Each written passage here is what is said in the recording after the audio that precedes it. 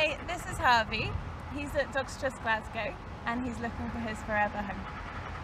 Harvey's an amazing boy who came to us when his owner passed away. He finds the kennel environment quite stressful, so he doesn't show off his personality well here, but in the home he's a very sweet and loving dog who just loves company. We're looking for a home where Harvey will not be left alone as he doesn't cope well with this.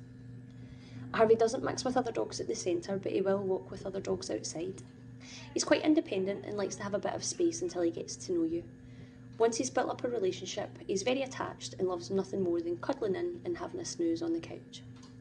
He'll need a garden with a 6-foot fence, and we are looking for someone who has owned German Shepherds before and worked with separation-related behaviours.